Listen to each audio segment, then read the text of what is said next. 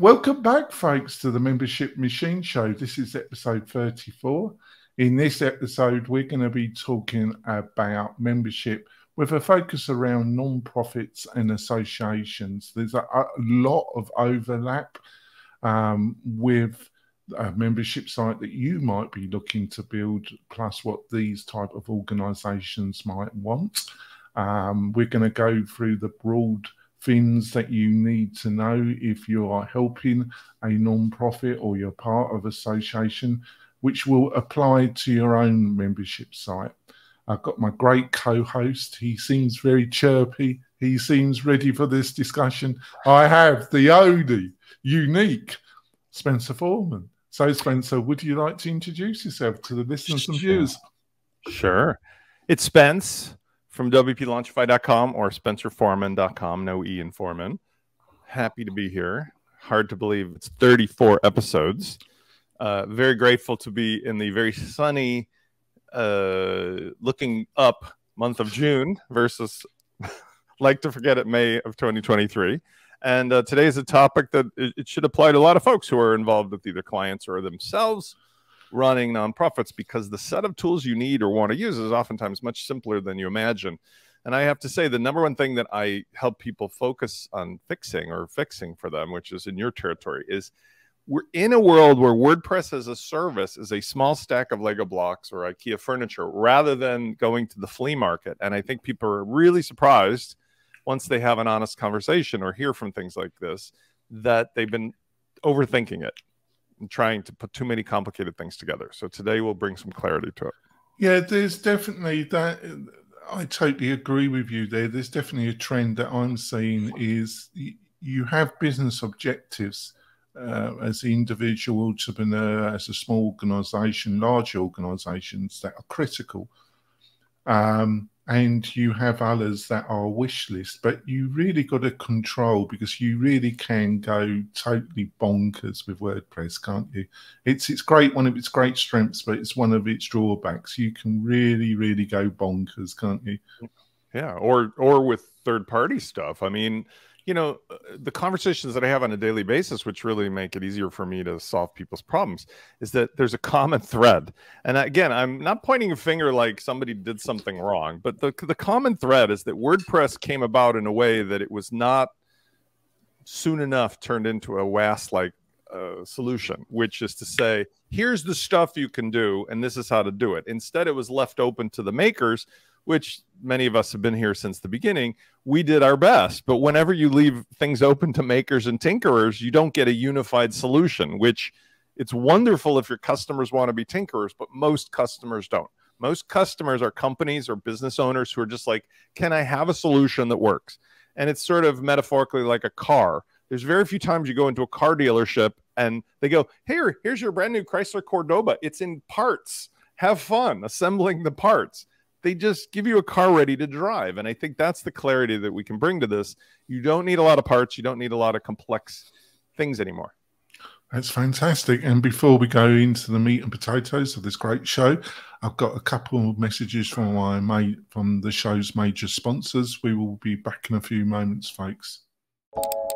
This podcast episode is brought to you by Lifter LMS, the leading learning management system solution for WordPress. If you or your client are creating any kind of online course, training-based membership website, or any type of e-learning project, Lifter LMS is the most secure, stable, well-supported solution on the market. Go to lifterlms.com and save 20% at checkout with coupon code podcast20. That's podcast20. Enjoy the rest of your show. Coming back, folks, I just want to point out that a couple of the major sponsors have got some great special offers. Plus, we offer a curated list of the best WordPress plugins for you if you're looking to build a membership website. We'll save you a load of time crawling the internet. They're all top-notch solutions to specific things that you will want to be solved.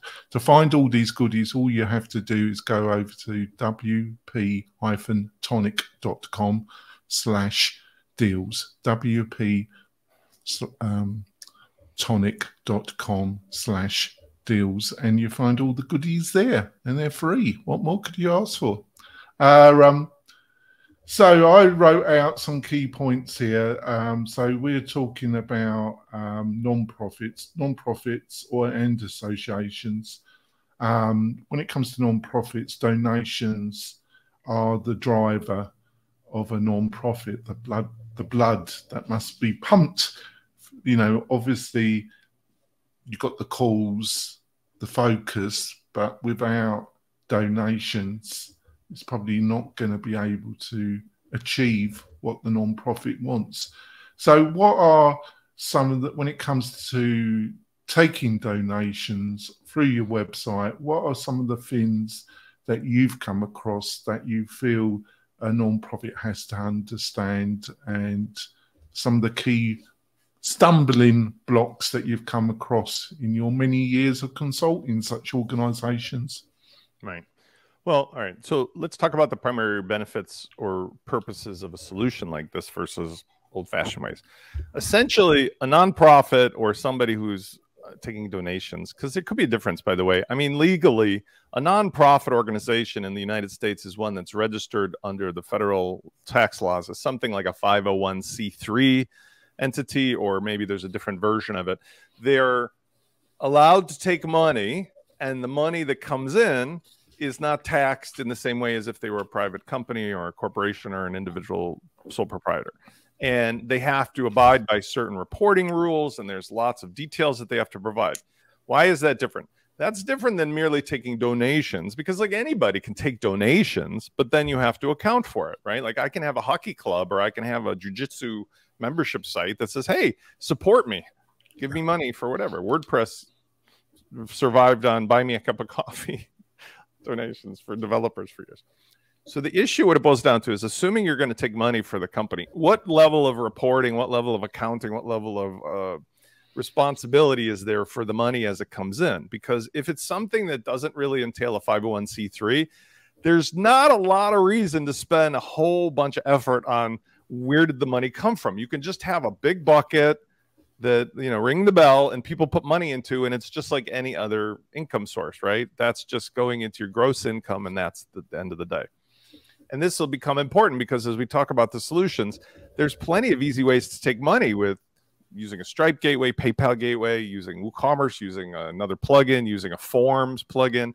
But there's really one main leader in the donation area, and that's that Give WP plugin, which we'll talk about. So if your primary business requires the details and reporting and like accountability, then that's the probable reason you'd want to bother using that. Otherwise, just use one of the other solutions we'll talk about.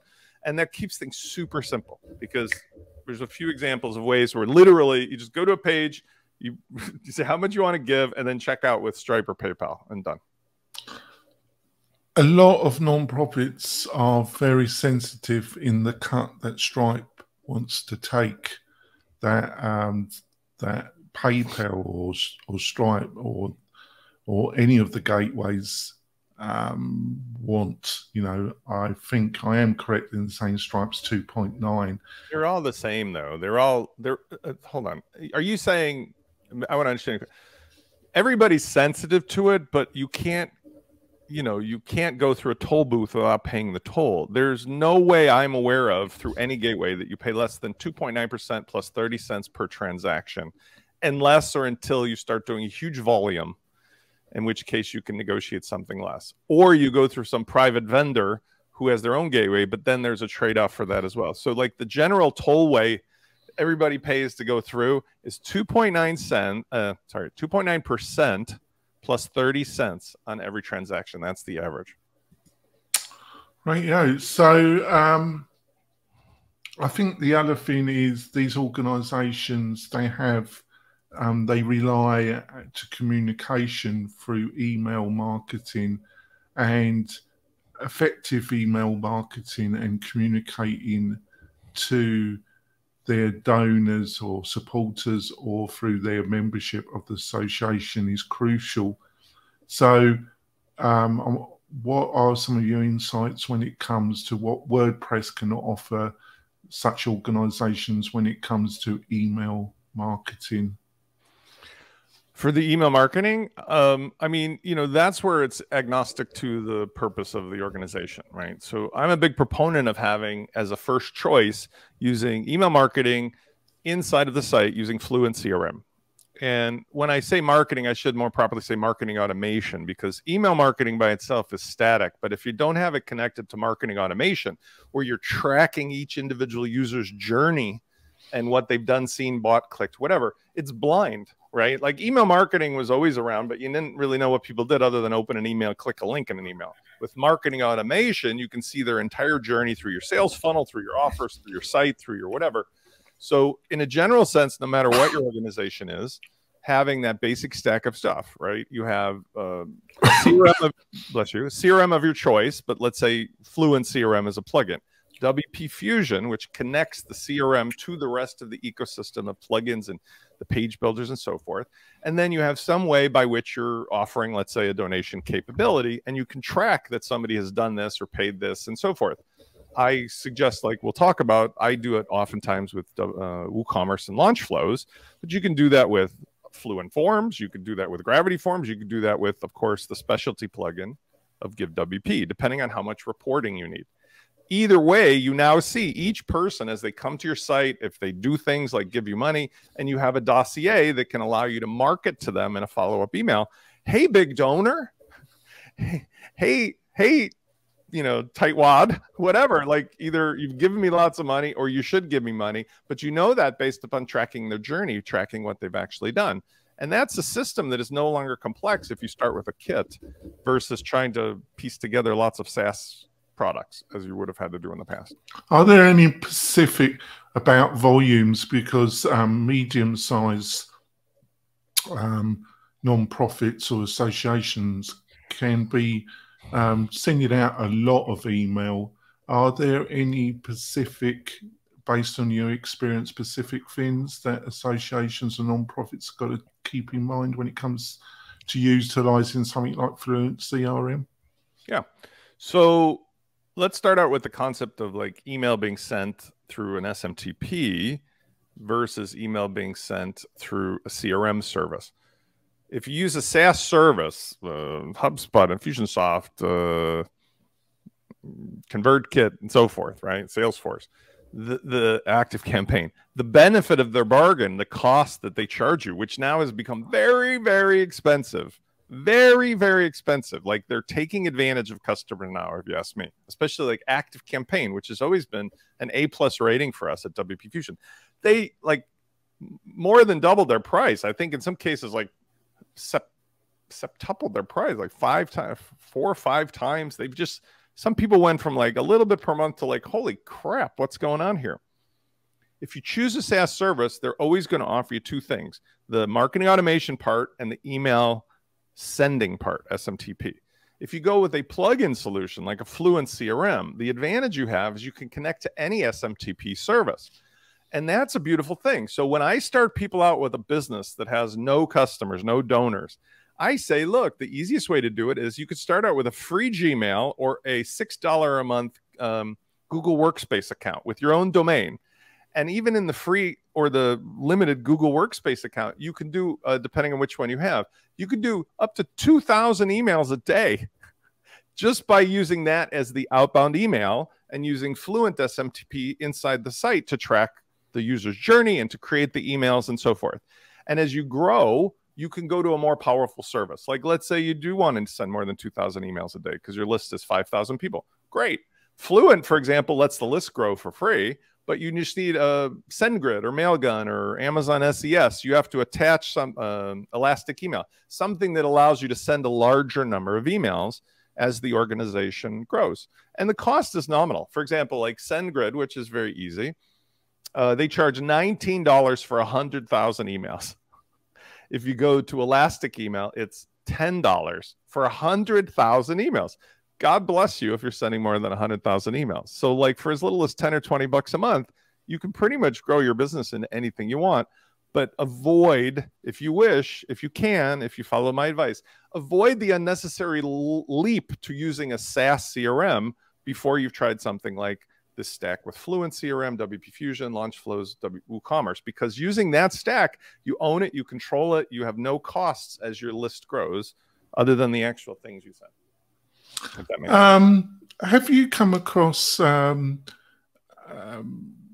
there any kind of drawbacks using Fluent CRM?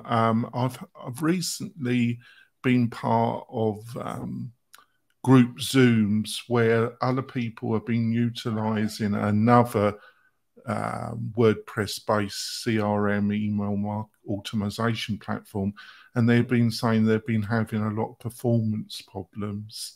With which one?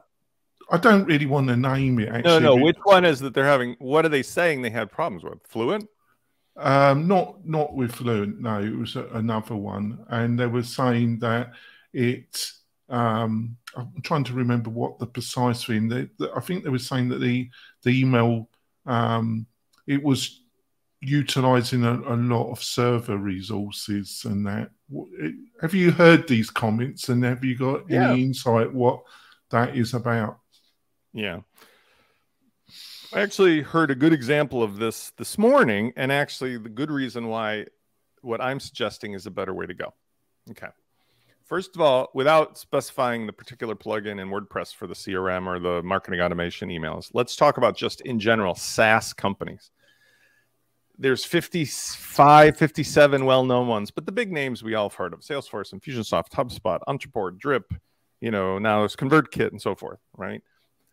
You are getting in a gilded cage with your business, relying on them to essentially take a huge part of the responsibility of how your business works onto their servers, onto their non-accessible to you servers.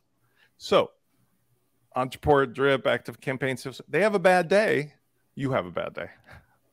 They decide like now to change prices, kick you off, do stuff to you. Good luck. You have made a deal. You're in a marriage with them and your business is with them. It's nonsense to think that their hardware, their services are any different than what you have accessible. Why? Because as we just talked about, there's two components to any of these CRM SaaS companies. There's the email sending component and there's the marketing automation component. They charge you for the marketing automation component, which is just on their servers. I mean, they use the same cloud hardware that's available to any of us, right? Many of them just use Amazon S3 and stuff like that if they don't use like a Kubernetes cloud or something. The second thing is SMTP. Guess what? They use the same goddamn SMTP relays as the rest of us because there's only a limited number of SMTP trusted relays in the world. That's how emails get out today. So there's been multiple instances where SaaS companies, like even an Active Campaign, especially Entreport, and definitely like some of the big ones. Now, I mean, you don't hear about it as Salesforce, but you say like Infusionsoft, Keep. They just have a bad day and shit breaks. Now, go back to WordPress. Remember, we've talked endlessly about how there is no standardized way for hosts to provide the services to their clients, and how I keep beating the drum, and I won't mention names. There are certain companies that provide non-cached, performance-based VPS hosting that also can include access to things like doing your own custom cron jobs, which is important because cron jobs are like the heartbeat of marketing automation. If you've got an automation that says check somebody's thing every 2 minutes and then do this and this and this, if you set it up on some janky server with caching and the cron job is in your WordPress install, it might miss that moment where it's supposed to do something and trigger the automation, versus a properly set up host that doesn't do that, where there's no such problem.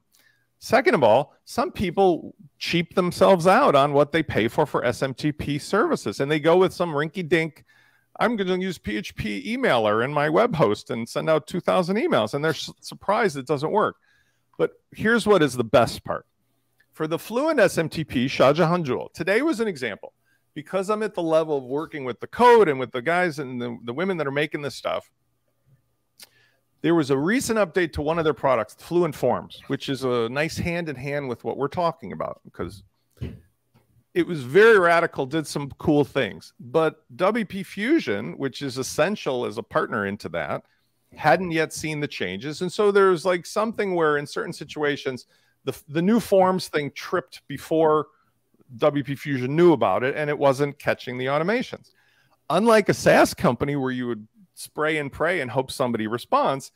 Somebody just got on the marketing automation Facebook group, said, hey, this is a problem. Shah Jahan gets on there, Jack gets on there, I get on there, somebody gets on there, and they go, here's the solution. It's a snippet. And by the way, we're going to update the plugin later today. Done. Because everybody is talking about WordPress as a feature where they know what the other hand is doing. And so if there was any real truth to like, this doesn't work, I mean, beyond the geeky, it would be immediately solved. In reality, though, what happens is people don't set things up properly. People use third-party janky stuff, and then they get the results like, you know, we've been talking about for 18 years of a Frankenstein monster. But it's very rarely because of the Fluent or the plugin itself. There are one other situation. In the launch flow space with sales funnels, if you're doing, let's say, somebody buys a product, gives you donation, what happens is there's 5 or 6 other sales funnel plugins that are in WordPress that all are trying to be frameworks. And they're trying to do marketing automation as well. And what's happening there, as I've warned in other shows, is be careful what you wish for, because they're taking on all of these obligations instead of just sticking with the basics of like, I'm making a sales funnel happen. And in doing so, shit breaks as well. And performance issues happen. And unlike the situation we just discussed, there's not first-person accountability, because we know there's a certain chocolate factory that makes a lot of chocolate, and they could give 2 shits about like being that responsive when it comes to something breaking, because there's no name or face that you can have show up in a Facebook group. That person doesn't do that. So that's what I warn people about. Be careful what you use in your recipe. Buy your car from a reputable dealer and know what parts are in it. So just to recap, because we did go, you know, if you're listening to this, we try and keep it to a reasonable level, but we are in the show prepared to go real tech as well.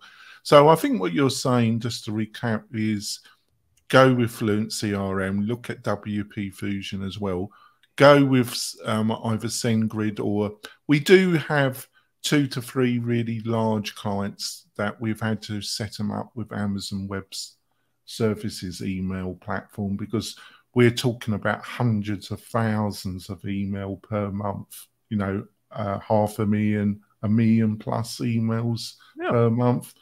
And there's quite a few loops, but I found Amazon for the bigger clients pretty good. Have your experience? Because it's either we supply. I find no difference other than what you said being 100% true. If you got like a few friends and you're going for a ride, rent a 4-passenger convertible. If you're taking a school full of children, you got to rent a few buses. If you're taking a college of kids, you have to rent a fleet of buses. Get the service that matches the state of your business and the volume of emails you're sending. Amazon SES is fine. It is not a panacea. SendGrid, Elastic Email, Mailgun, all those other ones do exactly the same thing, and I found no significant difference in the deliverability. The difference comes in the setup complexity and the amount of preparatory hassle. It is a pain in the ass to get approved for Amazon SES, whereas with, let's say, SendGrid or Elastic Email, you just go over there, pay the money, and you immediately are up and running. And that's that. But you do have to pay proportional to what you're trying to do, and they allow you to do that. I mean, there's no scaling. You just pay more, you know, as you send more. And it's so cheap too. I mean, like I said, $10, $20. I don't care how big your company is. That's gonna cover your basic SMTP costs, and it'll also do your transactional stuff on WordPress too. So, like, it's a reliability and a tracking capability that you get for a very small amount of money. But you're right about the other part, which is the number one problem that I have is people have this sunken cost fallacy, or a C-suite person in an enterprise who knows nothing about the current state of technology or WordPress, who's making decisions like, somebody told me at a golf outing that you should use this thing from 10 years ago. And it's that sort of like, somebody told me you should hook your horse up to the back of your Tesla. You know, like, no, don't ride a horse or drive a gas car anymore. Just get the Tesla. The Tesla or whatever electric car has these modern parts. Similarly, unless you already have a relationship with HubSpot or Salesforce and Infusionsoft, and you've got a built-in million reasons why you're using it outside of WordPress, just start with Fluent inside of your stack, and you'll immediately see that you can grow it with no problems. You know what I mean? Like, just abandon preconceived notions. And when I do speak with people, which is, you know, 4 to 6 a day, that's like 99% of where they've been appreciative of, like, nobody bothered to just tell me that. because it's not like on the front page of WordPress.org. Here, by the way, is WordPress as a service. It's so simple. So they get lost in the flea market and bad advice, which was well-intentioned, but still out of date. You know what I mean? Like bad advice, like something that was good 10 years ago is definitely not good today. Now, on to another point. I speak to some organisations that are looking for the marketing automation side, but they also are looking for a CRM, which is going to be their digital organisational hub. Now, I don't think on the SaaS side, I don't think ActiveCampaign, there are quite a few organisations that utilize ActiveCampaign not only for their email and automation, but also for their digital hub. I don't think it's really designed for that, in my personal opinion. And I don't actually think Fluent CRM was designed to be your digital hub. Hopefully you're following what I mean by digital hub. I do, but I feel that's an interesting conversation point for us, by the way, which is there's a fallacy. Same unfortunate. I actually posted in Twitter yesterday, like a great article that came off of one of my email lists about why bad software gets created. It's because there's, in many corporate environments or large organizations like nonprofit, there's 3 layers. There's the well-intentioned but uninformed C-suite people. There's the middle managers, and there's the people who are tasked with like putting the stuff together. And every day I see this where the C-suite people don't know better, but they heard this thing and they order the middle manager people to go use this thing and tell the developers to make that happen. And the developer's like, I don't want to do anything to risk my job, so I'll just do whatever you tell me to do. And it's garbage in, garbage out. Now, every time this happens, I have to like take them in, like go through a therapy session, deprogram them and show them Salesforce, for 99% of businesses that run everything they sell or do off of WordPress, has no purpose. HubSpot has no purpose. Infusionsoft has no purpose. If you're a company that uses those things outside of WordPress, you have a reason to keep using them. In other words, I have companies that run automobile sales where Salesforce drives all their everything about their inventory. Okay, for you, using Salesforce is the right thing for marketing automation on your WordPress site if you're offering some things there. But for most of the companies, they don't need a digital hub in the CRM. What they need is just a website on WordPress that has everything, including a dashboard and a hub, as one thing. And it was only because they got hypnotized by somebody thinking that the SaaS CRMs are offering the point of single truth versus it being on WordPress that they go with that as their initial inception. And I'm saying, no, if you started today, 9 out of 10 companies could just have a WordPress site with Fluent CRM with a custom dashboard using WooCommerce and so forth that showed everything about their business and more. And if you really wanted more information, you could use a great plugin, or a service, I should say, called Metoric, which allows you to connect the API of WooCommerce directly to that and spit out these amazing dashboards about churn rate and onboarding and, you know, conversion and so forth. And in doing it that way, most companies become fully bulletproof for the future, because what they didn't realize, in fact, I have 2 of these clients right now, they spent $100,000 with teams of people trying to turn Salesforce into the singular source of truth of their business as a hub. Yeah. And they're trying to pull stuff out of WooCommerce and this and that and this and that and this and to put it in Salesforce. And I keep saying to them, why? If you open a browser and there's a custom page inside of WordPress built with the very same tools that shows you everything about your business, what's the difference if that's your WordPress page versus the Salesforce page? Because the data you need in Salesforce will still be there for marketing automation, but the sales and the membership and the management and the content and all the rest will be in WordPress. So that's my answer. That's a long answer, but stop thinking WordPress is just a CMS and start thinking is WordPress being the planet, and the CRM is just like the moon that orbits the planet for marketing automation. And then everything becomes easier. I totally see where you're coming from, and I would agree that there is a high percentage of organizations that feel that a kind of centralized hub will solve all their problems. And if you go listen. There's a few YouTube channels where there's consultants that talk about CRMs for medium to large organizations. I listen to these channels, right, and they say that you need to study because one particular CRM is its history is from manufacturing. Its focus is not suitable for your type of organization. So there's a lot in this, and you can choose the wrong solution quite quickly and spend a lot of money. But I do agree with you, but where I kind of slightly disagree with you are that there are definitely when it comes to associations and non-profits, they are a suite of SaaS-based solutions in the non-profit and also in the association space. One of them in the association space is Wild Apricot. They really market a all-embracing Swiss Army knife type of solution. Can get very expensive very quickly, like all these SaaS solutions. Obviously, Salesforce offer for a non-profit, in tax terms, they offer a specific product for that type of non-profit. But that's the fallacy of it all. And you know what you're saying is false, but like the old saying, to every carpenter with a hammer, everything looks like a nail, right?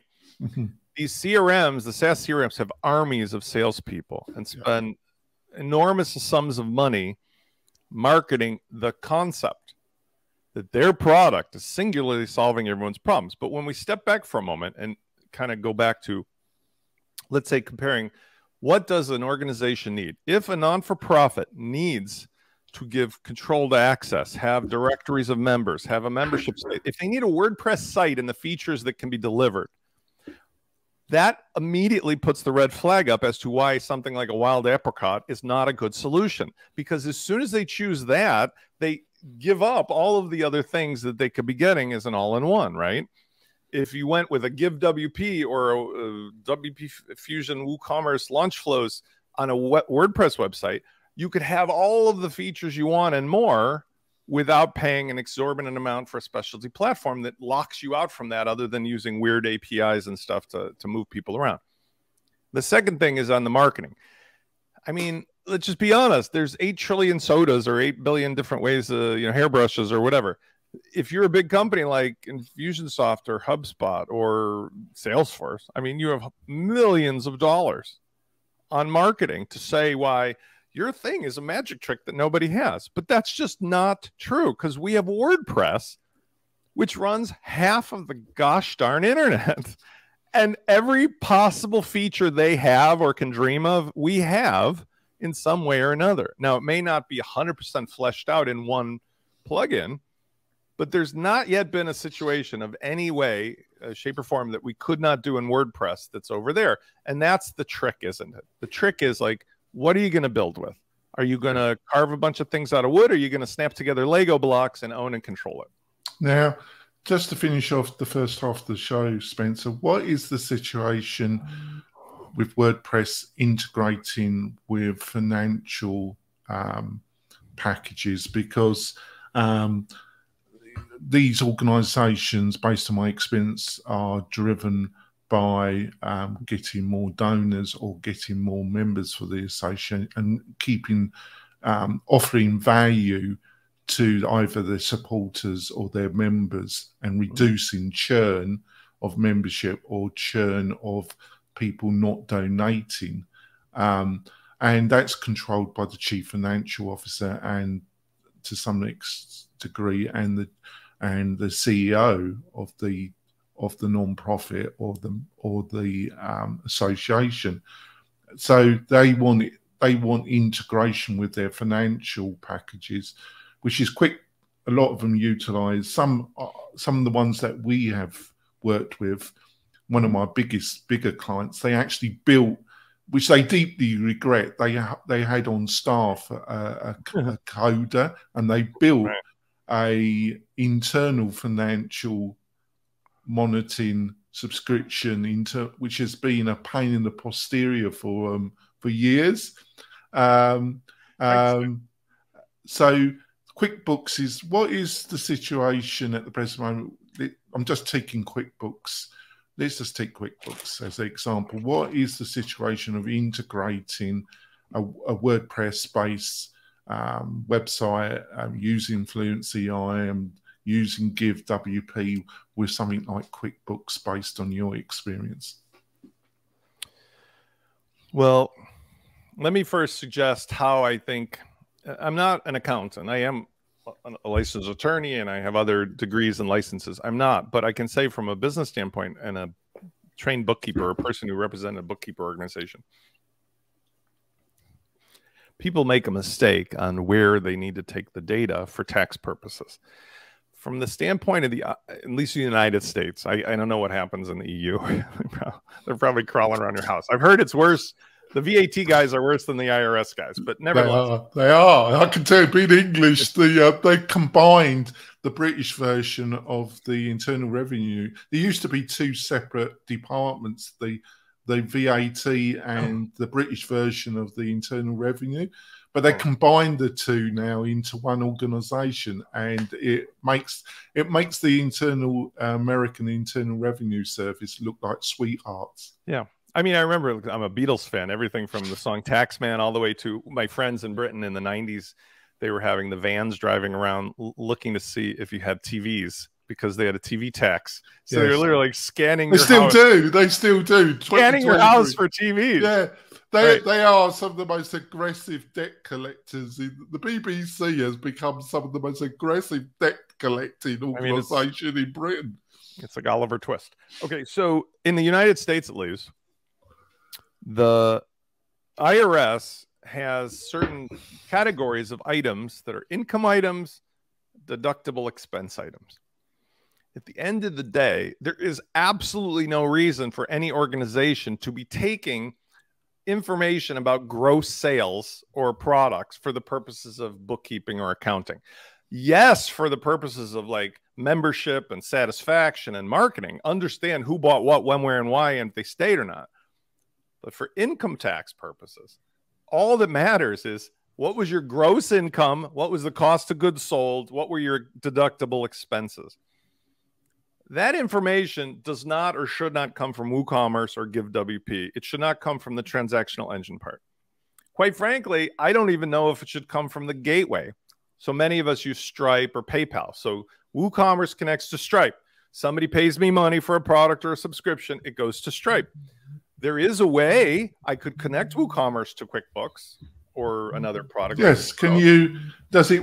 Does it work? Because I know what you're saying, but I also know, talking to chief financial officers, they're going to say no. I want it. Well, I'll give you the 3 examples of it and why they're wrong and I'm right.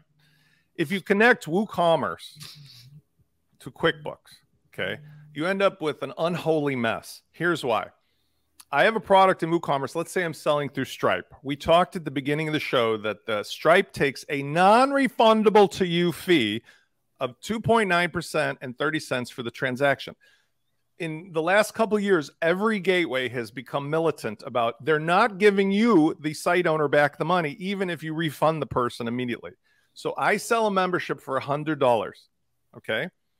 There's roughly, let's round it off to like 3%. $3 goes to Stripe for a fee. I gross $97. Person's like, Spence, this thing sucks.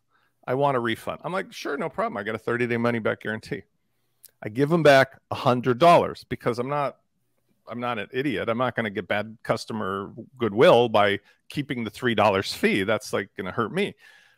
So now I've got a WooCommerce transaction and a refund, and there's a fee going out to a gateway. And now I have to figure out, think about all that data. Like, I took money, there was a fee given to somebody, and then I refunded it. I'm negative $3. But there's 3 parts to that. Very complex. Every single thing that I do with a person has to now be sent to Xero or QuickBooks. where not a single piece of that information is relevant anymore. Why? Because all I have is $3 that is not a deductible cost of doing business. It's a $3, maybe it's a marketing fee, maybe it's a service fee, but it's not like a gross income thing. It's not a tax line item that has anything to do with my taxes, other than maybe it reduces my gross income a little bit. But all that data, just to get to the bottom line, let's say instead of taking the transaction data connected from WooCommerce to Xero, I go with the Stripe gateway. Okay, Stripe allows you to connect directly to like Xero, gets you a little closer because now you can look at Stripe and run a report that says, what's my net income? Okay, that's not a bad way to go, but it's still complex because there's still all kinds of extra data from Stripe about the customers. The IRS doesn't need a list of your customers. The accountant and the bookkeeper don't need a list of your customers. They just need how much money you made, how much money you spent, how much it costs to sell the stuff. So that's still complicated. Well, what about the fact that Stripe or PayPal connect to my bank? You know, like once the money is held for a day, it gets dumped to my bank. Now that's actually where it starts to get to be in the right spot.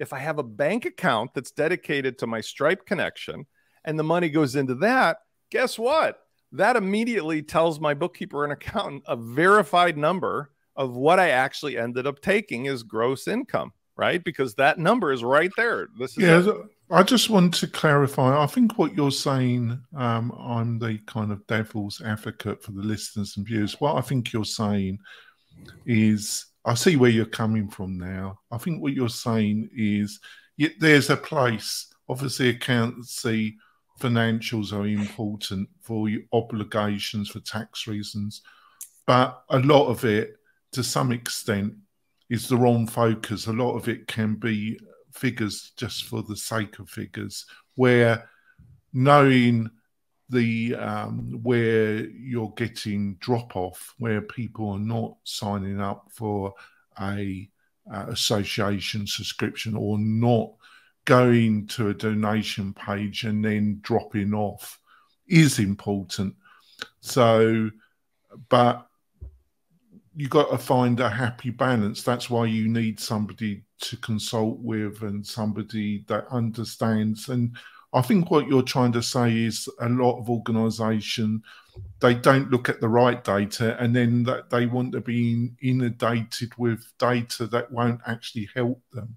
I think that's well, here's the bottom line. Bottom line, for myself, for my clients, for enterprise clients, the only thing that matters to the bookkeeper, the CPA, or the IRS is the money that gets deposited in the bank account. That's it. Because if you think about like what we just talked about, cost of goods sold and the expense of making the net profit are all just taken out before the money gets dumped into the bank account. And if you have a bank account that's connected to the Stripe or PayPal gateway, the net amount that ends up there is essentially your profit that is part of declaring on taxes. And nothing else along the way of that transaction is relevant to anything for tax purposes, because the cost of the initial goods sold and the net profit came out before the money got dumped into the bank. Once it's in the bank, that's the only figure that matters. Now, if you have computers and cars and an office and rent, those are things that are totally separate from every transaction of a membership site.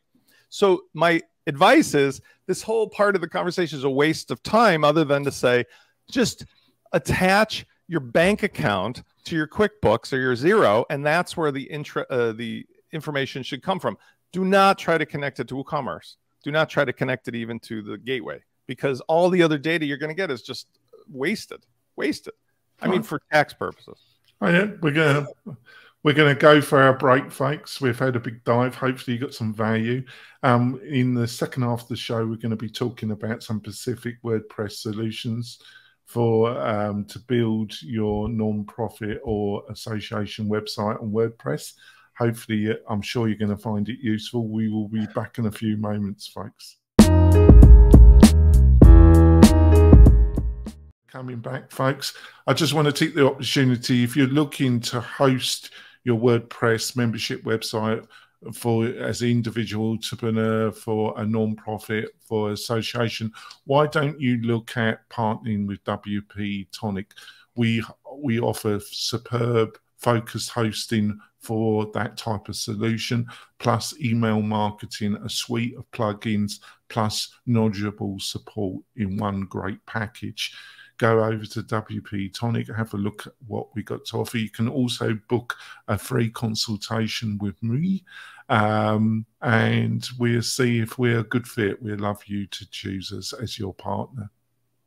So off we go. So you're looking to build, you've had enough of the clutches of the SaaS solutions or embracing solutions, or you're looking to revamp your WordPress website, and it's 2023, and you got volunteers, or you want to find out what maybe are the best solutions before you go to a regional or city digital agency. So based on what we've been discussing over the weeks, I think it's either Elementor or it's Gutenberg, and I think I'm trying to find the right words here, Spence, because I don't want to upset anybody, which is impossible.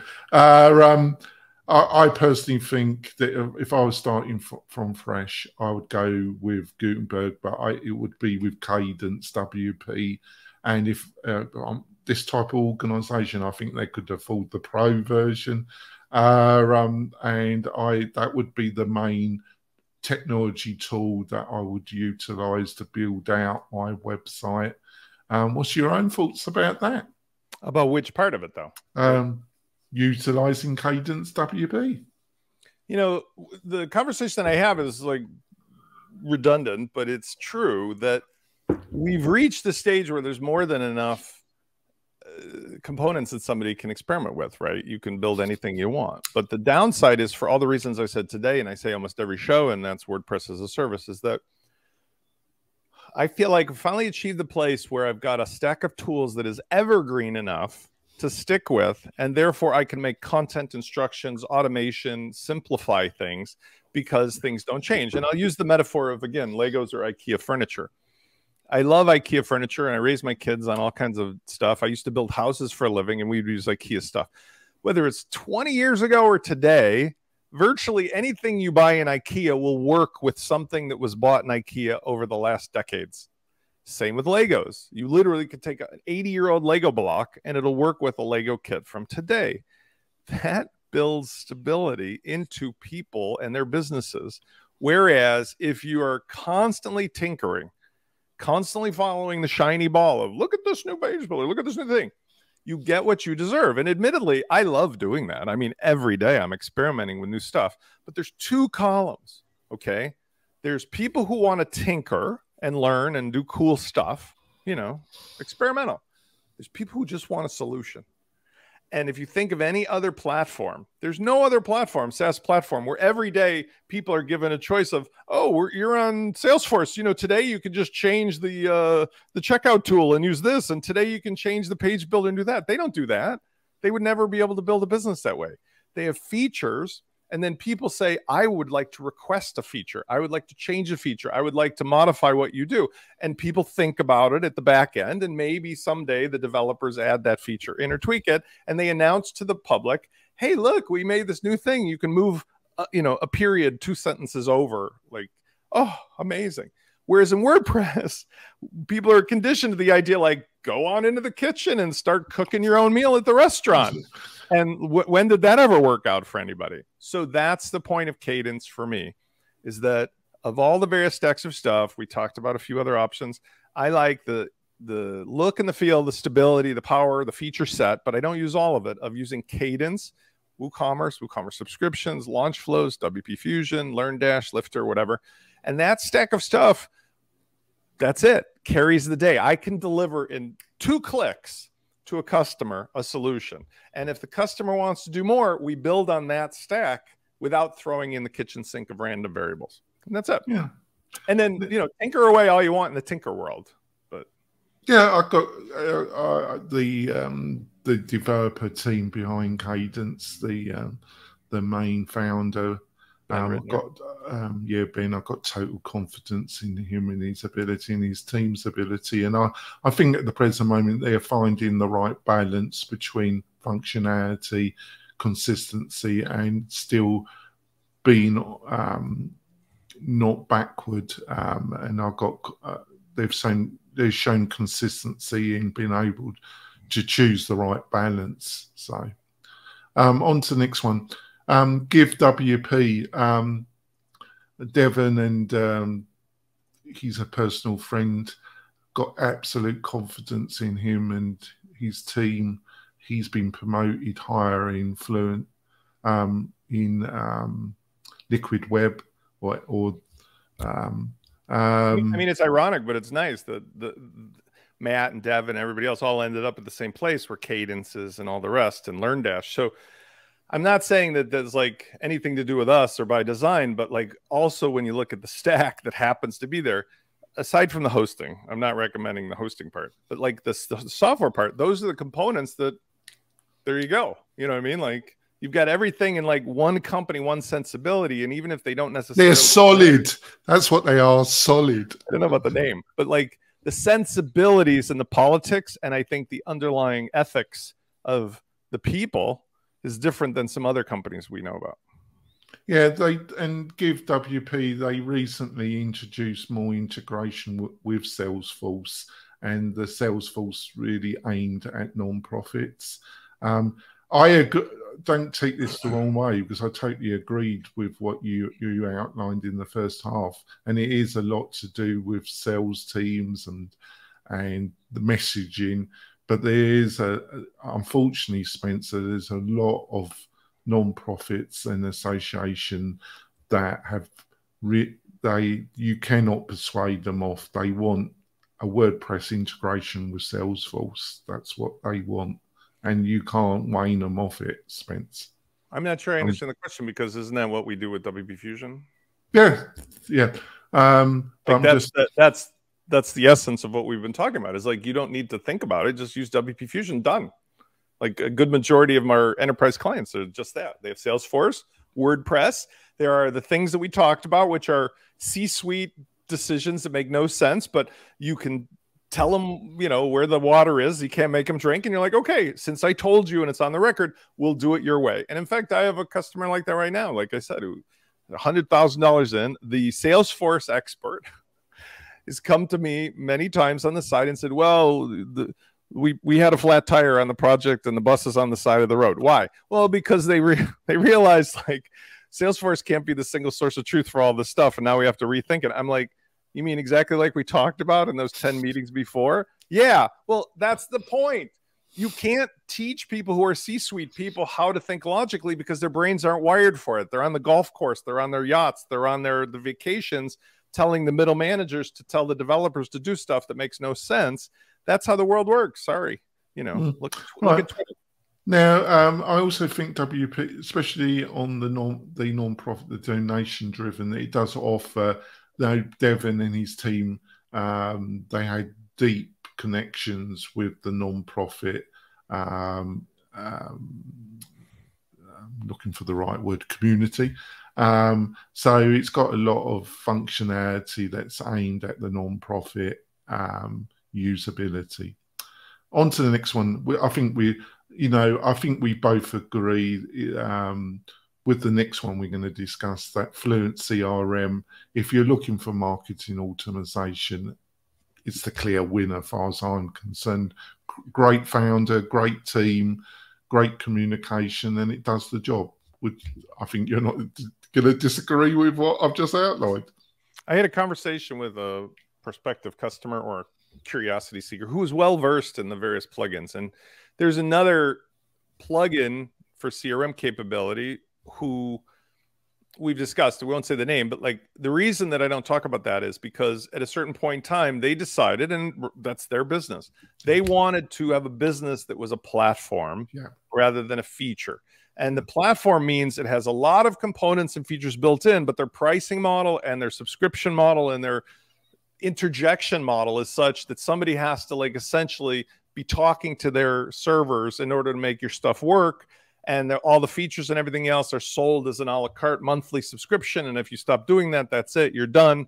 Whereas Fluent isn't that way. Fluent is the purest WordPress open source, and it tries to do one thing really well, along with maybe a few complementary other plugins, like the Forms plugin and the SMTP. Now, I told this other person who I think is very successful and very energetic, and I wish them nothing but good, I can't recommend or talk about your product because it's going against everything else that I'm trying to accomplish with my work in WordPress.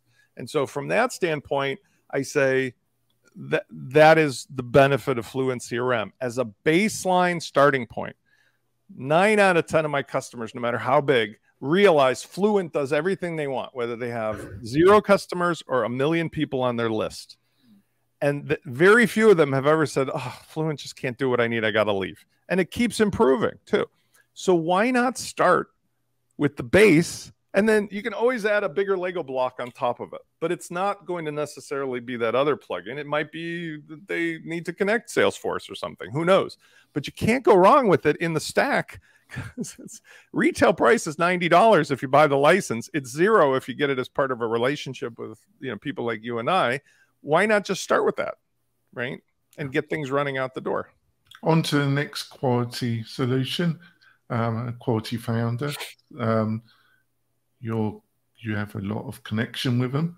WP Fusion, and the thing, I think it because of the tagging, we've discussed this in another episode, folks. Do go and listen to some of our previous discussions. Is that it puts Fluent CRM on steroids. Its tagging function, and it makes your ability to, if you decide to move to another vendor, so you can avoid being blackmailed by any vendor because it's an intermediary technology, and it offers other benefits as well. So I'm talking about WP Fusion. Obviously, I'm presuming you're going to say great things about WP because it is great, isn't it? Well, I'm deeply involved with Jack and WP Fusion. I have since it's going on 5 years, since his early days of the plugin. And so I think that what's happened over time, and again, there's a great team there as well. It's Ace and one or two other people, but a small team. Jack is like really running this as a first person business. Jack and I, as of this morning, we're discussing some new things that we're going to do in collaboration because, like the conversation with Shah Jahan Jewel and so forth, there's a very small number of plugins, with the exception of the WordPress stuff, with the exception of the WooCommerce stuff, where it's first name basis, like old school developers that are all like, look, we're finally at the place where our features together make a bigger thing happening. And WP Fusion is definitely the glue, the Velcro, the USB cable that connects the features in WordPress with whatever your CRM is. I'm really surprised by that. There is no other plugin that does what it does. There's some that do some of the things it do, like Automator WP and the Zapier Integromats, but there's none that does exactly what WP Fusion does. And I attribute that to Jack and to his focus, and also to the fact that the way the WordPress ecosystem has evolved is a lot about politics and gamesmanship and like who's trusted. And he is an impeccable person. And whereas I might be more aggressive and a marketer and like speak my mind, he's very low key and stick to the business of running and making that plugin better. And so that's awesome. It is an essential part of every single site. And that's because unless you know what journey people are on with a CRM connected to WordPress, you really don't know anything today. Google Analytics 4.0, goddamn, is not going to tell you anything because first of all, it's broken beyond repair, but even Google Analytics 3, it was some anonymous person did something on your site, maybe, Whereas with marketing automation, there's Jonathan Denwood back browsing that page, buying that thing again, and so forth. Yeah. On to another one. Obviously, if you're using Fluent CRM, and we highly recommend, they have their Fluent Form and Fluent CRM, but I am on my list recommending another because if you're building solutions for non-profits and for association, it is still, when it comes to Quasar semi-customization, the leader because of all the third-party integrations. And that's Gravity Forms. I would still list it because of legacy, and it does at a certain level, that when you're looking at Quasar, custom integration does offer a lot of flexibility. So that's why I've included it. What's your own thoughts about Gravity Forms? Another quality company, I would say. Yeah, Carl Hancock, OG, he still runs the company, and the company is, you know, I like it. He's got a very David Fried, I don't want to attribute him, but like, you know, from 37 Signals, he's got a Jason Fried, not David Fried, sorry, Jason Fried mindset, where he's like very opinionated in a logical way, very hands-on, still runs the company, and he's constantly discussing, you know, what can be better, but at the same time, he's not chasing trends. So I like Gravity Forms. We have a ton of customers that use it. We still, since the beginning, have been a paid, you know, unlimited user or whatever. I don't know, I paid like $8 instead of whatever it is. A great value. However, I will say, if you were starting out from scratch and you didn't have complex needs, you don't necessarily need to jump over to Gravity Forms. One of the things about Fluent Forms that I like is that it's so deeply integrated with a lot of features to Fluent CRM that I kind of, that's the decision tree. I say, do you already have Gravity Forms? Okay, you can keep using it, because that deeply integrates with WP Fusion anyway. But if you don't have it, you might as well just start with Fluent Forms, because it's like, again, lesser number of makers of the pieces that all work in the Lego system. Yeah, that would be my position. Now, when it comes to SEO plugin, you know, obviously Yoast is traditionally, I've got no problems with Yoast, but I would not recommend it. Never.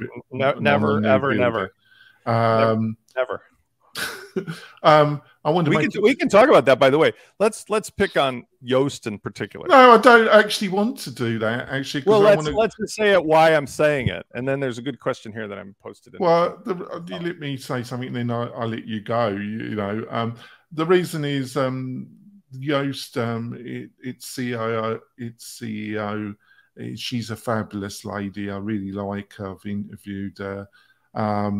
This is the company, not the people we're talking about. Yeah, but I think we've mentioned, I think it has its place, you know, who owns the company, who runs it, their ethos.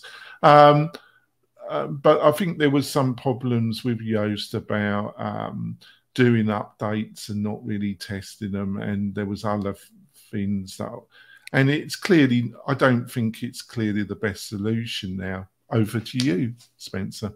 Okay.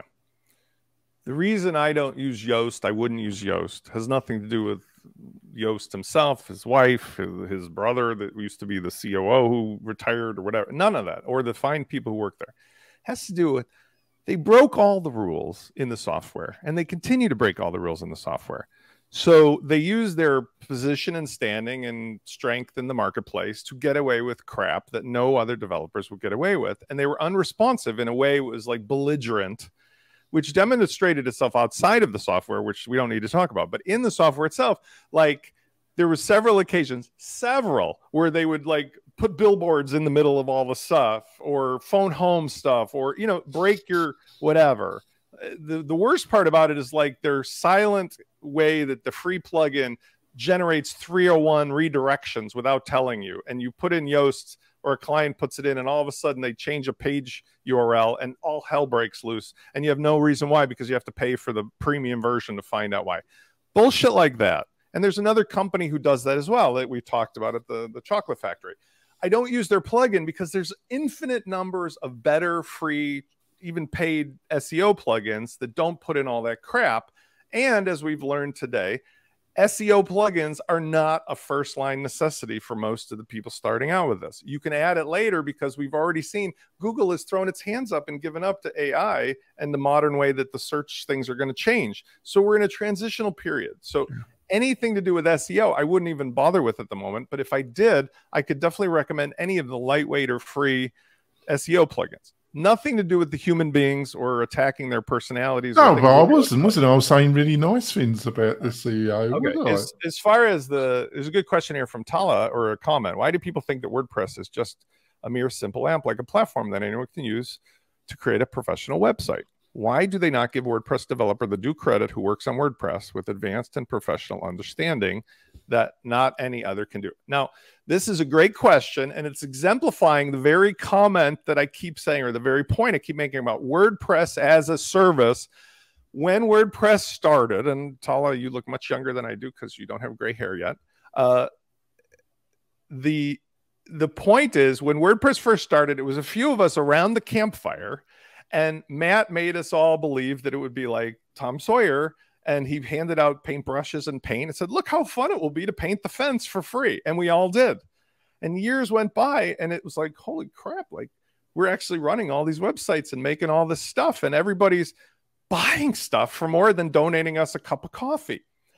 But here's where the problem started, and that's where the problem is just today. Along the way, Matt set himself up with venture capital and created WordPress.com and Automatic, and he went off and made deals with people who are real business people who are like, yeah, we're going to take all that painted fence stuff and turn it into a real business model. And you guys keep working for free over there, keep fixing stuff, making stuff, and whatever. And up until recently, it worked.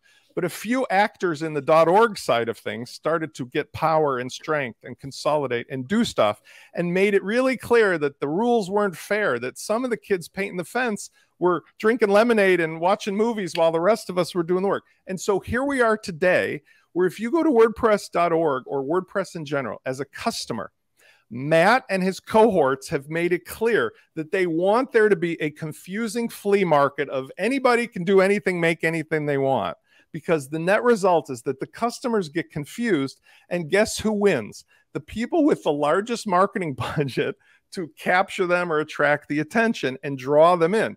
Now, that up until recently has only been Automatic or the bigger hosting companies and so forth. But as of late, we're seeing now it's the smaller hosting companies. Now it's some of the software consolidation companies. So when you have a customer, you need to give them an alternative. And you have to say, look, I'm not selling you the software. I'm not selling you the platform. What I'm selling you is a concierge experience to essentially put parts together that you couldn't figure out on your own into a solution. But stop trying to sell them on your development skills. As a developer, I don't sell myself as a developer. I sell myself as a person who says, I'm going to be like the concierge who knows all the best restaurants in town, and I'll just take care of you, right? And you do that in your business as well. And you know what? People don't give a shit, because nobody can tell the difference between whether you swearing. You're worse than me. I know. I'm so ever since my surgery, I think nobody cares whether you coded it, whether you had OpenAI coded for you, or whether you have a plugin you snap together. They only care about what shows up on their dashboard or their screen. And as somebody who develops, I find this interesting, because I don't see the business of WordPress continuing as it has been. It's not going to be a bunch of little singular developers making their stuff anymore and selling it. It's going to be large companies that make. Yeah, we can discuss this with the. Well, it has to do. We can have after hours discussion. When but just like let me wrap it up with one sentence. As it comes to do with the point of the show, which is like non-for-profits. Non-for-profits fall victim to this all the time. They get in the hands of somebody who calls themselves a WordPress developer. I'm not saying that's what Tala is. He may be very qualified as a true developer, but it's somebody who, oh, I used WordPress once. I'm a WordPress developer, right?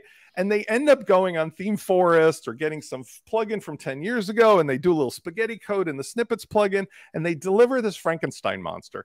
And then all of a sudden, the organization, including the person running it, is left with a disaster who thinks like WordPress is a piece of shit, or WordPress developers are a piece of shit, or whatever. And it's because there's no top-down solution that makes sense. Whereas you go to Salesforce, somebody on Salesforce could be a Salesforce certified consultant, and all they do is use Salesforce out of the box, but they charge $2,500 an hour. And the person gets the result they want. Why? Because Salesforce doesn't let anybody break the platform. They don't let them stick in crazy Frankenstein stuff, and it keeps them from making a bad experience for the customer. And that's what my point is. If we can control WordPress from the top down, even at a personal level. Right, yeah. So we're going to finish off now, folks. I switched to caffeinated coffee today. Yeah, something switched on. Spencer, how can people find out more about you? I'll be at the European coffee shop all day drinking espressos, obviously. You know, the thing is, Jonathan, I couldn't exercise for a month. I was in great pain. And then I got past that. And now I'm up to my normal exercise. It's sunny. All my children are away, even my adult children. I have nothing but time and feeling healthy again and exercise and a lot of espresso. So they can find me at WPLaunchify.com or SpencerForman.com. My social handle is SpencerForman. I also want to let you know that there are some things happening in my relationships with like WP Fusion and otherwise, because WordPress as a service is what everybody needs, what everybody wants. Not the tinkerers, but the end users. So whether you're an implementer or an end user, somebody who's just like, look, I need the right answer, come have a free call with me. I'll give to you free, use as much as you want. Here's all the software. Here's the demo. I hand people the final solution. You know why? Because when I hand them the solution, it's like letting them drive the brand new car. They drive the car like, this is amazing. Where have you been all my life? Can I work with you? And that's what people ultimately benefit from. It's like, now we've got the tool. Let's start talking about what we're going to do with the tool instead of tinkering and building the tool. That's great. We're going to wrap it up. We're going to wrap it up now, folks. We're probably going to continue the discussion a little bit after hours, which you'll be able to see on the YouTube channel and live if you join us live, or on Twitter or Facebook, where LinkedIn, wherever we're pushing this. But for the podcast part of the show, we're going to wrap it up now. We're here just to entertain, like Rushali and Two Woofs, which is a great YouTube name. Face purple crying. We're here for the, subscribe now. Click the subscribe and like button. Yep. So we're going to wrap it up now, folks. We see you next week with another great discussion that will help you build a great membership website for you, your community, for your family. We'll see you next week, folks. Bye. So let's continue the discussion just for a few minutes, and like I say, I call it after hours. So, like, I think Taha, his point, I think it's right. I think if he's still with us, I think it's just framing. I think it's linked to what you said about Matt and about WordPress. This idea that something's free and you can build it all free, blah, blah, blah. I'll simplify one other thing. Imagine you went to a restaurant where you could walk in the back and start cooking your own food. If all the customers at a restaurant could, if they wanted, I'll go in the kitchen and make my own lunch. Imagine how they would perceive the restaurant versus like one of those fancy, hoity-toity, new whatever restaurants where they bring you out like a little plate with a potato chip and a little daub of sour cream and an egg, and it's like $20 for this. It's marketing and perception. Because people can touch and play with WordPress, they think somehow they can do it, and it cheapens the experience. But what I've found is that when you stop talking about WordPress and you just talk about the solution, I charge $300 an hour with impunity, and people don't even flinch. I charge $5,000 to retain me just to ask questions and maybe 3, 4, 5 hours of actual work with them, because what they want is the relationship with somebody who knows how to go in and out of these systems, these tools. And ultimately what they want is somebody who can deliver them the foundation that's bulletproof, they can rely on, that 5 minutes later, like we talked about, they're not going to have to pull the bus over to the side of the road and start over again after having spent tens of thousands of dollars. So if you change the shift of your marketing, you will find that there's an infinite array of customers. But don't be, I'm a WordPress developer. Take the word WordPress out of that and say, I'm a solutions provider. And by the way, don't tell anybody you're actually using WordPress. It's amazing difference in the outcome. So when it comes to active, I did a video about Active Campaign compared to Infusionsoft, and obviously if you're looking at the SaaS SaaS solution, obviously Active Campaign is a clear winner to even keep. I know they've improved the UX, but I just in all conscience wouldn't be happy recommending Confusion or Keep compared to Active Campaign. But I think you're saying that Active Campaign is getting very expensive. They shit the bed. They disappointingly shit the bed. I don't know what's going on with Active Campaign. I have a feeling it had to do with probably private investment or equity or something, because it reminds me a lot of some other companies in preparation for IPOs or investment or whatever.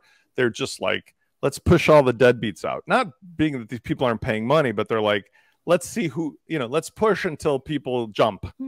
And their pricing just went out of control lately, and their service hasn't changed substantially, and there's no justification in the cost of the services because it wasn't like the SES or the A3 or whatever SW3 stuff that they're using has changed in cost. So that was disappointing, I think, for a lot of people who had invested in the concept. And again, the service, the product was really good, still is. But like here, I'm looking at their pricing plan. So if you go monthly for active campaign, oh, this is weird. Hold on one second. This can't be right. No, hold on one second. I gotta go to active campaign. So if you go to active campaigns pricing and you're doing monthly, they do it based upon users. But let's just do a comparison like from a Fluent standpoint. And by the way, it's also worthy of note, like we talked about in last show, you don't have to wait for the back and forth communication of the API and the webhook. You have Fluent is in the dashboard. But if you're looking at just like their base pricing, and they've changed it slightly here because now they have these like columns. If you're doing the marketing, which is a combination of the email and the marketing automation, 5 users, which you don't need, and I don't even know what the number is with there's a limit on, hold on, how many sending you can send, is starting at $149 a month. But there's a sliding cost scale here because as you add more people onto your list, it goes up. So if we go over to transactional email, you pay additional for each mail that you send per month, obviously, like 10,000 emails, 15. So the bottom line is that you're not going to really get anything of consequence there for less than $1.50 a month just to get started. And then as you do more, you're going to pay more. Like as more people are on your list, you're going to pay more. That was significantly different because I think when they started, you could get into it for tens of dollars. Yeah. You know what I mean? Like functionally, you could get into it for like $29 a month or something. And now it's like $150 a month. I mean, to get the basic features of Fluent. Fluent, you pay, if you buy the license, it's $90 most of the time. Sometimes it's $120 depending on the time of year. And that's it. You just put 1 billion people on there and it doesn't make any difference. And so whatever.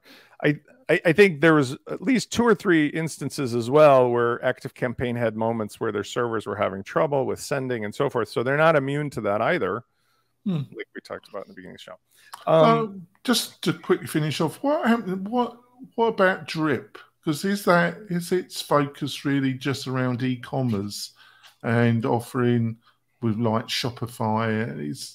Because it seemed after its founder sold, who's a personal friend of mine, Robin, basically, I don't hear too much of it. Is its focus around e-commerce now? No, what happened was Rob, who again, great human being. I love when we get to talk on the show. He and his wife Sherry have amazing other things. He's so busy. I love it, but he does. You know, he's got his entrepreneur summits and the other things that he's writing. Microconf and so forth. He's producing tons of content regularly, but he's got a great sensibility. He's a family guy. Okay. There was a guy, Clay Collins, who ran Lead Pages, to whom Drip got sold. And Lead Pages was one of the early people in the market who made sales pages possible, like before all this was able to be done with the tools we use now.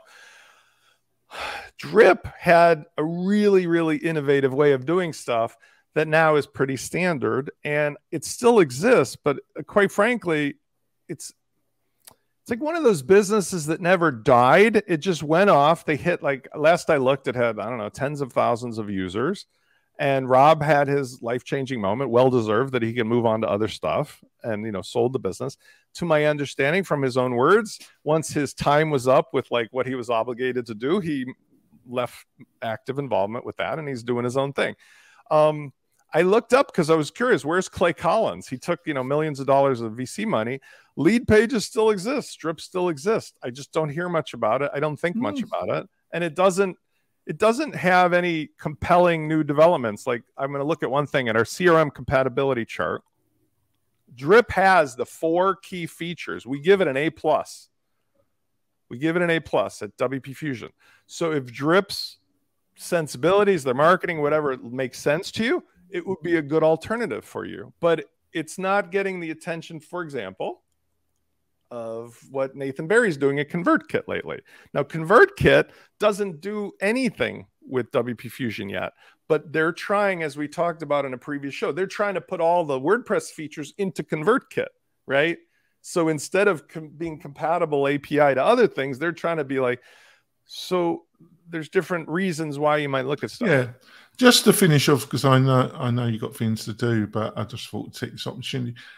What's your thoughts about HubSpot? Because it's a company hugely successful, hugely profitable, but I've always found it a bit of a puzzle myself. I like to think that I'm not the sharpest tool, but I'm not the bluntest either. But I can never really fundamentally totally work out is their success, or is it they just offered their marketing automation and functionality with other key aspects that Salesforce couldn't offer, and it was just it offered that marketing automation, that Zella Zoom, that and a slightly more price value than what Salesforce, and that was the key to their success. What's your own thoughts there? First mover advantage, who didn't drive the truck off of the cliff. So there was a day in the early parts of WordPress where there was only a few games in town. There was Salesforce, Infusionsoft, and HubSpot. HubSpot originally had a couple founders, one of whom I remember a guy named David Cancel, who somehow got smushed out of the business, or there was some, like HubSpot almost died an early death because there was some politics and problems and other stuff. But because they were their early days, and unlike Clayton Mask, who took private equity and regretted it every day since, which is what drove Infusionsoft out of its market leader position, there was a time when, like, to even talk to Infusionsoft, you had to pay $2,500 just to get them to let you use their stuff. I mean, big cojones, right? Since HubSpot didn't do that, and HubSpot, I think, went upstream to a certain degree towards the Salesforce market, because Salesforce was truly enterprise and still is. They captured those SMB, small to medium-sized businesses who, like, listen, I'm not going to use a $50 a month product, but I can't afford Salesforce. Like, what else you got in the middle? And they put in a bunch of stuff that at the moment in time was not available in WordPress, was not available otherwise, and they built this aura, this teams of high-pressure salespeople, which still exists. Now, I'm going to give you an example of why I hate HubSpot. Hate them. Their product, no, here's why. Their product checks all the boxes with WP Fusion, right? But their product sucks on some basic things. For example, it's 2023, and with HubSpot, they don't have a difference between lists and tags. Right. I mean, it's 2023, and this is what MailChimp did too. In HubSpot, to properly keep track of a user's journey, you want everybody to be in one bucket. One company should have like a main list, and then you segment based on tags. HubSpot doesn't have tags, so you have to do this game where they're all in one list, and then you add them to other lists. And there's a difference between a static list and a dynamic list. It's mind-blowing for a product that, here's the worst part. The second thing I hate. They're dishonest and disingenuous about pricing, because they have different games they play with different people in different calls depending on what they can get away with. So if you're just a nobody and don't know any better, you don't just get like offered retail pricing. You get offered like, oh, it's free to start. But then as soon as you put five people in, it goes up to like 30 or 100. And then the next jump's like 1,600 a month. And then they try to force you into training. It's $17,000 to sit there with one of our team members and watch YouTube videos. Just a lot of gray hat, black hat kind of stuff. And what kills me about that is none of the things they do are relevant for most everybody we're talking about. Like literally almost every one of their features can be done as well or better for a fraction of the cost inside WordPress with the stack. And so I won't have any effect on them at all. Why? They're a multi-billion-dollar company. It's like me driving my little dinghy around an oil rig and complaining about Exxon or something. I mean, I'll get like 5 minutes of attention and nothing else will change. But when people come to me and they ask me, well, don't I need HubSpot? Or they're on HubSpot. I say, why are you on HubSpot? And what are you paying? And the worst part about it is for donations and charity. You know what I hear? HubSpot will take some like charitable organization. They'll say, oh, well, we give it for free, or we give it for 90% off to a charitable organization. And they do. And then the people get into it and they realize, oh, but it's for the basic version of HubSpot. It's not for the one where I can do X, Y, and Z. But by then they're too far into it and they don't want to bother changing. And the whole thing just stinks. It stinks. And that's that. So, you know, listen, I grew up, I cut my teeth in the 90s on how Silicon Valley and all these companies in the tech space of California grew up. HubSpot was an East Coast company to my knowledge, but like, I'm an attorney, I'm a big boy. I don't begrudge them what they do, but I just can't stand it when companies are not honest. And I don't think HubSpot's being honest. And their solutions, even now on the pricing page, you go to their pricing page, they have 1, 2, 3, 4, 5, they have like 9 different tools to choose from. And if you look at their thing, like for individuals, free tools are $0. Starter tools start at $30 a month. If you pay monthly, $50. But professional tools, how much do you think when you have a column? Let's play the guessing game. Free tools are $0. The starter tools, which is essential marketing, sales, service, CMS, which means nothing, for monthly. That's word salad, isn't it? It's $50 a month, includes up to 1,000 contacts. What do you think after you get to 1,001 people, the cost goes up to from $50 a month? What do you think the next step is? Well, it should. I would have thought something between 100 and 150, but knowing them, it's probably 500. Try $1,781 a month. Go kiss your sister, because that is the trap that they're setting for people, and for no good reason, because the complexity and the way that those tools work, if you are so advanced that you're doing like these, you know, multi-object relational database things for your business, I say, great, keep using HubSpot.